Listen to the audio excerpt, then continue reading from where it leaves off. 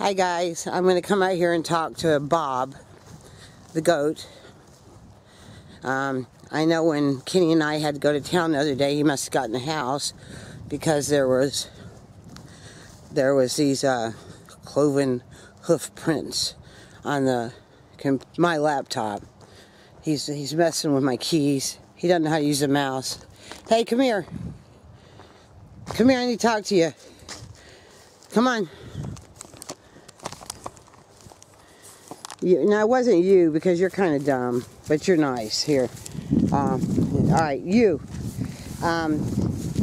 Since we know that your uncle is great, your great uncle is Baphomet, before I give you this, you got to promise that we can do an interview with you tomorrow. Can we do an interview? Say yes? Okay. Alright, interview. So I'm going to have people leave questions.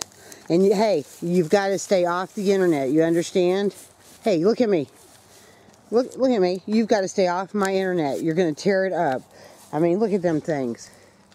I mean, goat porn. You want some books or something? I mean, I know you'll eat them, but listen, we're really seriously, we're going to talk about your distant relative, Baphomet, and put it into it so the humans know why the goat did what he did and everything else. And, yeah, he smokes here and all that and put into it. How about that? You know, I told some people that I could talk to one of Baphomet's relatives. Yeah, we see how big you are. Yes, Baphomet actually was from a very big breed of goats, and you come up to, well, let's see.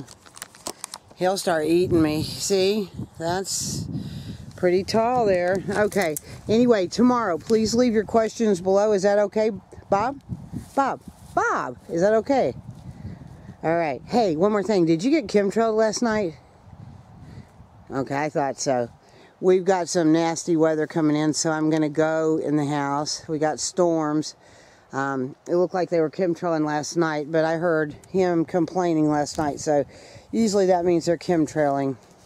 So they're going to go lay in their little home. And everyone, just do me a favor, leave your your questions for Bob tomorrow.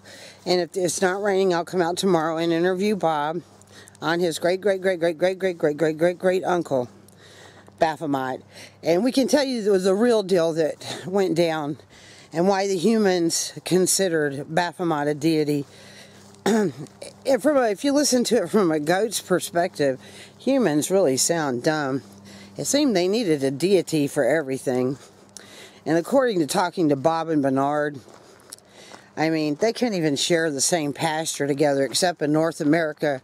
Those people, and some places in Africa, seem to have everything all figured out.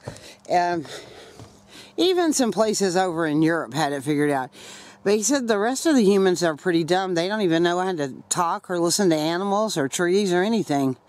So we'll get to that basic philosophy of goats and the Baphomet thing. Just clear the air and give goats a good name again. You see, my goat does sneak in the house when we're not at home and gets on the internet. And he reads some of y'all's shit y'all put up about Baphomet. What if that was your great uncle people were making shit up about? You know, you get offended too. So we'll put it into it. Ask any question you want below, and I'll ask them to Bob tomorrow, weather permitting. Love you guys. Peace.